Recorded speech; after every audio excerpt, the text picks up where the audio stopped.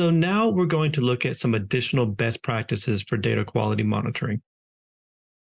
One of the most important best practices is to use automatic data quality alerts and notifications. You need to be able to send the data quality alerts or when a data quality issue is detected directly to the user or users who are able to address that data quality issue. Oftentimes, we see that data quality is poor because people don't trust the data. And one of the main reasons they don't trust the data is because they cannot see the data quality issues. Maybe they're looking at a high level, national level, and they're not able to see the individual data qualities because they're not going down to individual facility level. So when they do see a data quality issue, then they just make the assumption that all health facilities or all places that are capturing data also have data quality issues, and that minimizes the amount of trust that a user may have in the system. One way to make sure that we're improving trust is to make the data quality issues as obvious as possible when they are detected, and that's best done through alerts and notifications. So, data quality issues are not really a failure of the system, they're a feature of any information system. And the failure is not being able to detect them and to do something about them.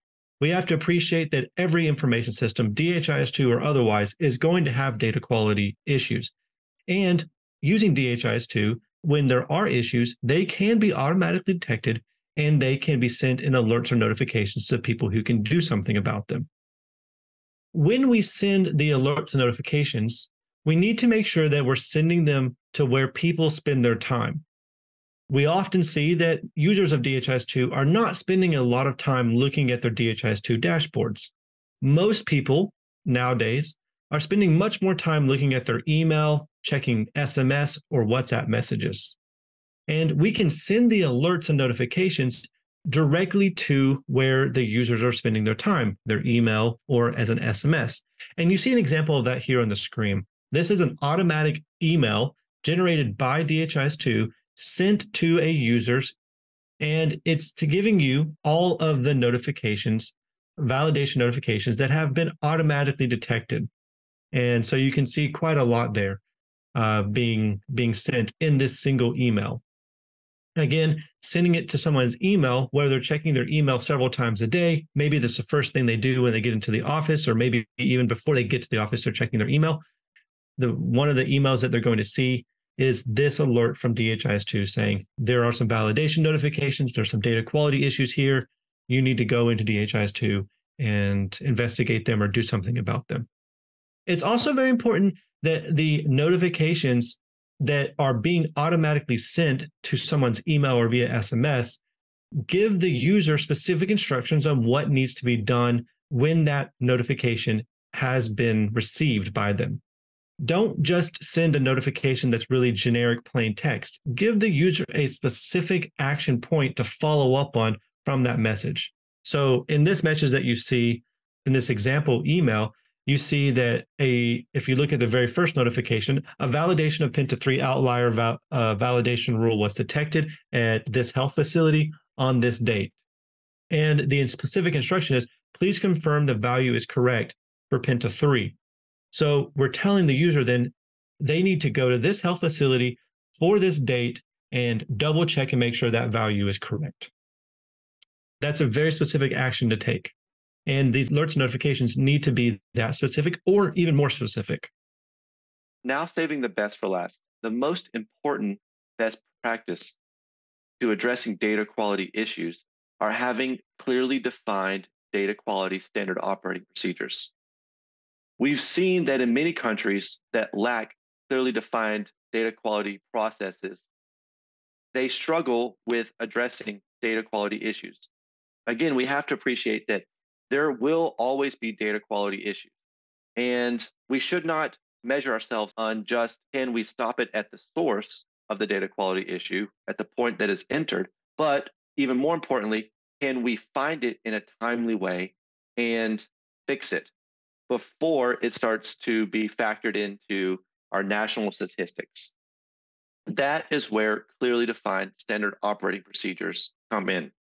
These define the process for each person along the data flow from data entry to analysis, to summarizing, prioritizing, to making actions, all the way from health facility, districts, regions, national levels.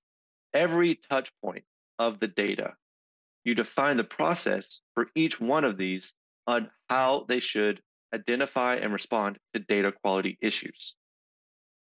Every single person along the process should be looking out for data quality issues. Ensuring data quality is everyone's job. And if a data quality issue is found at any of these levels, that person should have a very clear idea of what they need to do about it in order to address it. A lot of the standard operating procedures can be aided by DHIS2 or the HMIS. For example, DHIS2 can produce automated messages to each person.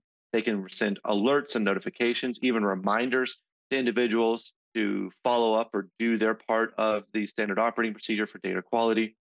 But it's important to appreciate that this goes all the way down from national level down to the facility level. And there are some really clever ways at which standard operating procedures have been developed and even made very clear. So, for example, in South Africa, they have a very robust standard operating procedure on ensuring data quality. And that standard operating procedure is actually printed out onto a large piece of paper, like a poster, and it is put on the wall of every health facility in the office where they're actually entering data. So it's very clear to anyone who sits down at that computer what is their job to ensure data quality. If they find this is how they check for data quality, this is what happens if they identify a problem for data quality. The entire process is printed out, it's on a poster, it's on the wall. You need to make these standard operating procedures very clear and easy to understand and very available. You shouldn't have to make people look around for instructions on what to do when they find a data quality. It should be very obvious, just like in the case of what South Africa has done. Finally, a quick summary. So in this presentation, we've gone over the principles of data quality. We've looked at frequency of data quality checks, different methods of data quality checks, metrics for data quality, as well as some of the core indicators to monitor for data quality. We've also reviewed various data quality tools in DHIS2. So we've looked at the WHO data quality tool. We've looked at the DHIS2 data quality app. We've seen how data quality can be visualized on the dashboard and in other analytics. We've also had a quick look at the standard reports and the various data quality functionalities it has. We have also touched on standard operating procedures and how standard operating procedures are critical for routine data quality processing, staying on top of the data quality issues as they inevitably come in. We've seen some examples of some routine data quality monitoring dashboards, as well as touched on how important and useful automated notifications can be from DHIS2. So that concludes this presentation. Thank you very much.